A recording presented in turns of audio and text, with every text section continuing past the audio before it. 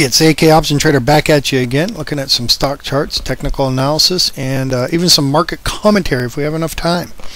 Apologize for last week. Like I said, I had to go get some teeth yanked in one of my kids' mouths, so was unable to post on Wednesday and Thursday, and then of course market was closed Friday, but now we're back to a full week of trading, so things should slightly get back to normal here. If you've noticed, last week volatility seemed to increase a bit, and that's something I talked about last week. I was noticing a slight increase in volatility, and I don't know if it's going to continue. It looks like it might, but let's look at the VIX to kind of get an idea of what we're looking at here.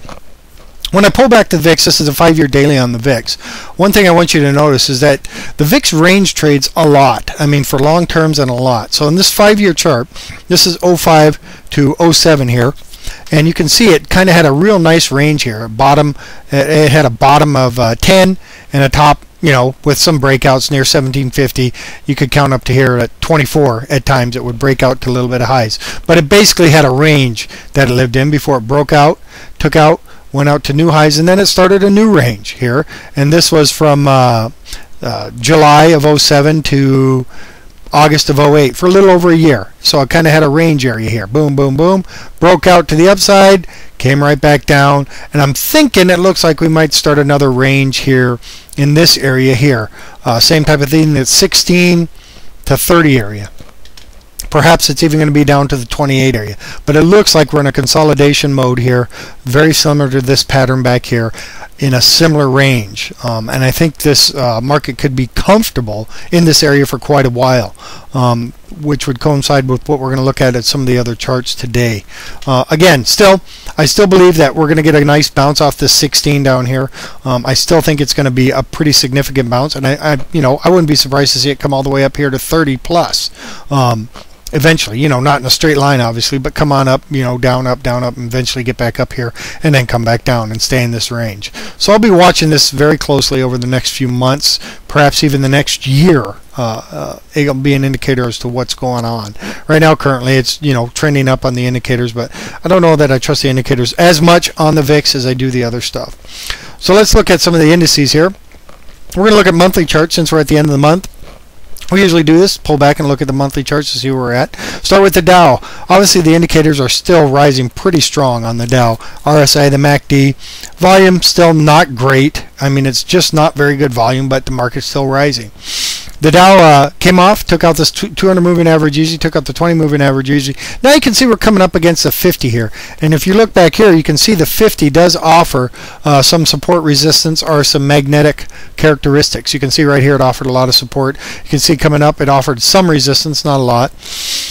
And if history has it in bearing, we'll probably stall out in this area before breaking out to the top side of it if we're going to go higher.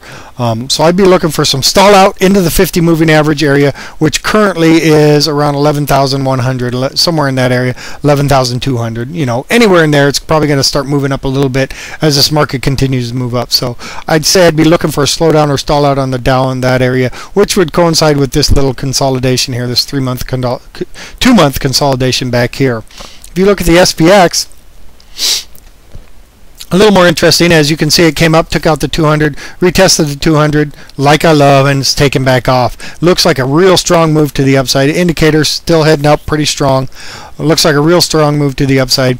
The 200 plays a real, or the 20 moving average plays a significant role on the SPX, as you can see back here in the future. Even this retest to the top, which would have been a great down short entry point. The 50 not as much. You know, the 50 tends to be a magnet for this thing. If you look back here at the beginning of 04, it just kind of hung out on the 50 moving average. I'm wondering if we're going to see the same thing here. It's going to come up, hit this 50, and just kind of hang out. Right now at the 50 is at a 1227 area. You know, and obviously that's going to move up a little bit as this market moves up. But you can see it's just been magnetic, even back here in 01. Every time it gets near it, it just kind of consolidates on it, even back in here. So that's what I'd be looking for. Maybe it'll stall out before a move up, or stall out before a drop on that 50. Now the NASDAQ is obviously the strongest of the ones I keep saying I think is going to lead this market lower when it does turn around, and it will turn around eventually. You can see here that the 50s plays a real strong role on the NASDAQ. It did here, 3 days of consolidation before it broke out. But the NASDAQ's already took out the 200, the 20, and the 50, and it's heading up to the top Bollinger Band. You know, that's not super significant because it just can slide up the top of it if you look in the past, and it very well could do the same type of thing. One thing I want to point out to you though is this is the first of them to enter the overbought area, and it's sliding into there. Now the problem with this is this whole time back here it hung out in the overbought area, so it can do that for a long time. The MACD, however, seems to be a lot flatter than the other indices, and it just actually even seems to be just going sideways. Alright, so the RSI is showing it's still strong, but the MACD shows it kind of flattening down.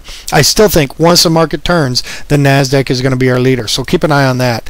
And then let's look at the Russell, because we've been watching it so much lately. The Russell's real curious to me. It's already on the 50 moving average. You can see it closed on it last month, and we're opening right on top of it this month. This is April, so you know it's not a doji start. It's just start for this month. But again, if you look back to 08, at the beginning of 08, this thing just moved right along the side of it, just slid right along the 50.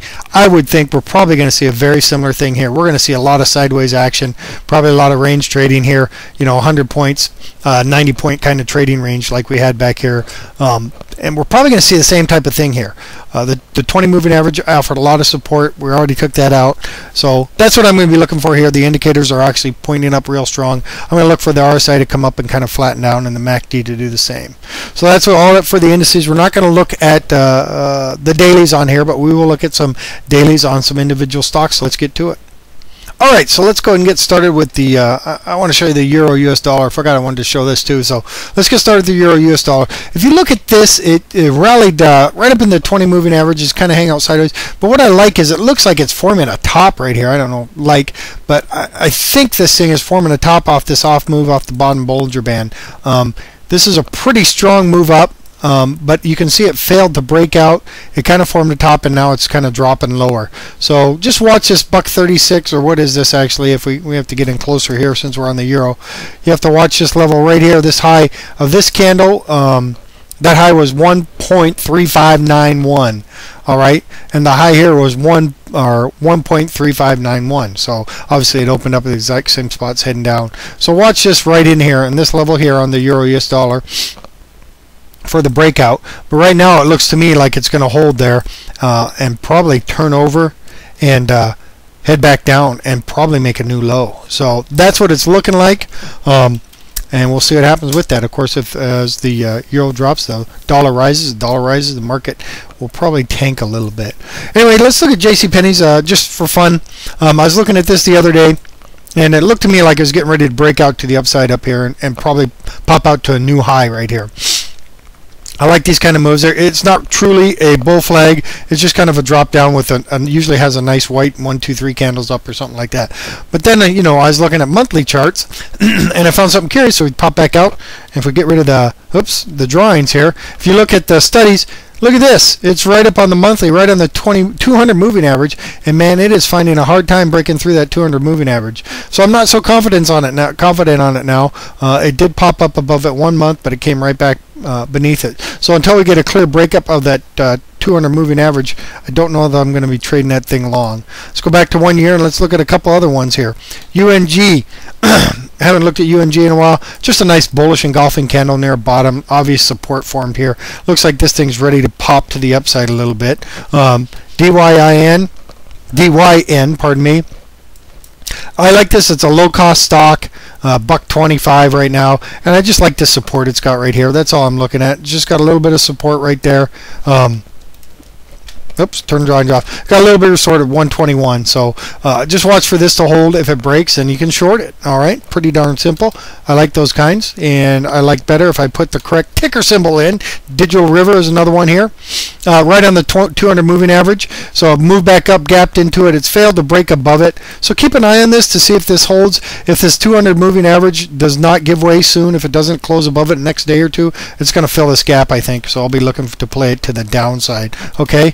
And let's go ahead and throw Amazon in there, AMZN. Just looks real bearish. I'm going to look for the support here down in this area at 125.75. If it does break that, I'll probably be looking down for the 200 moving average. But I'll be looking for some support down in this area here. So that's it. We got a little bit of news next week. Most of it on Thursday is the jobs numbers. That'll probably be our market mover for the week. The rest of them are, medium impact type news. So we got a full week of trading. Be looking for the blog, the updates, and charts on Twitter. This will be AK Option Trader signing off. Trade well and prosper. To the